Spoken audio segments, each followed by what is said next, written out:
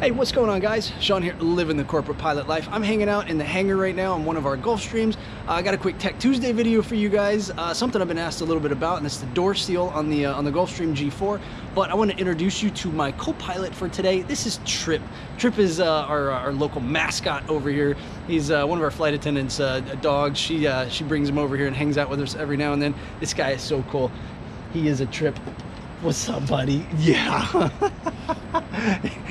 That's some action right there. So anyway, I'm gonna get Trip on his way, and I'm gonna show you guys the door seal on the Gulfstream, show you guys how it seals to the airplane and how it operates. So give me a couple minutes. I'm gonna get you guys down here and show you a little bit about the door. All right, so here's the open door on the Gulfstream G-IV. As you can see, it's laid out as you would typically see it in a fully open position. But what a lot of people are trying to figure out is how it seals to prevent air from escaping once it's closed, how you create the pressurized cabin, because let's face it, that is a giant hole in the side of the airplane. So the way it works is this little seal right here, you can see it's kind of depressed in right now. That is actually an air inflated seal, and it goes all the way around the perimeter of this door. Like I said, all the way here, and this is actually the top of the door, so when it folds up, that ends up all the way up there by the roof. But it goes all the way around the entire door, and it's actually gets filled with pressurized air from the bleed air system off the engines, or the APU.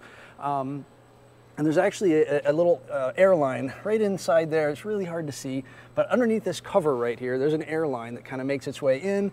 Maybe you can see it down in there, I don't know. But it's just a small little airline, and that's what feeds air into that seal and inflates the seal, and then it pushes against the frame of the airplane. So it would push against, like right here, all the way around the perimeter. And you can kind of see where it's been pushing in up here on this top section. This is actually like a very hard rubberized material up here on the top.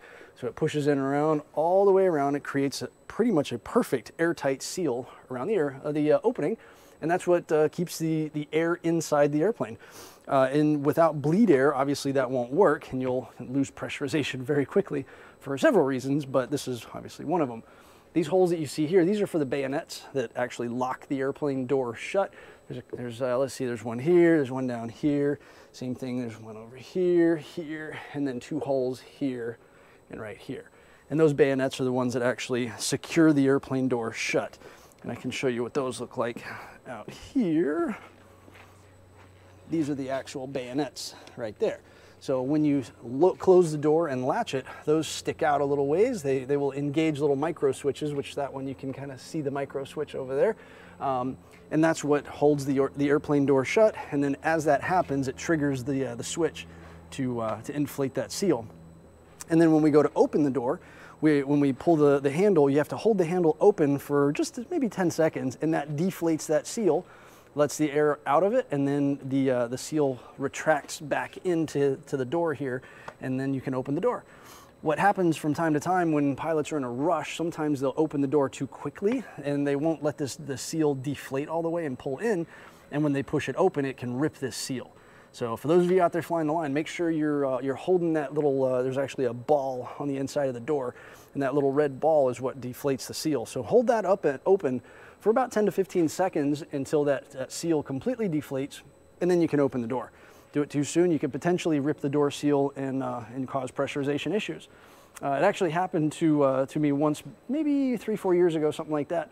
Going into Hawaii, we had a door seal that ripped. It was just old and it got a small hole in it. And going into Hawaii, it deflated on us just a little bit and caused a pretty loud leak. Nothing critical at the moment. We held pressurization, landed uneventful into Honolulu. But yeah, these things do happen, and so something to watch out for. As you can see, we got a couple more bayonets over here. We have a roller right here, and this is what kind of guides it centered into the hole up there, into the opening. So yeah, that's it. That's the door seal on the Gulfstream G-IV system. Works really well, lasts a long time. We've, like I said, only had one failure in my experience directly with it. I know a lot of pilots have had failures of the door seal system from time to time. If you do have a door seal failure, they say you can do a couple things. You can put like a wet rag over the area, and as you put the wet rag in there, the cold air outside will freeze the water and it can seal it up. So if you're cruising across the Atlantic Ocean and that happens, depressurizing at that point is going to be pretty bad, so you don't want to do that. I've heard of people that have used like a garbage bag from the inside, and they push like a garbage bag over the hole if they start to deflate the door seal, and then the garbage bag seals it up and it kind of sucks it into the hole there.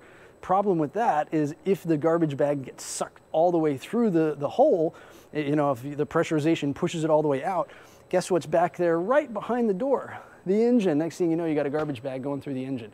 So I've heard a lot of people say, yeah, you can do that, but I don't know that I would. The rag method would be my first go-to, I suppose, to try and seal up a door seal if I had to while I was in a over the water situation. So something to think about out there.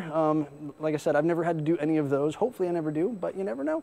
So anyway, hopefully you guys learned a little something today. Give me the thumbs up if you liked it, and subscribe if you're new. We'll see you guys on the next Tech Tuesday. See ya.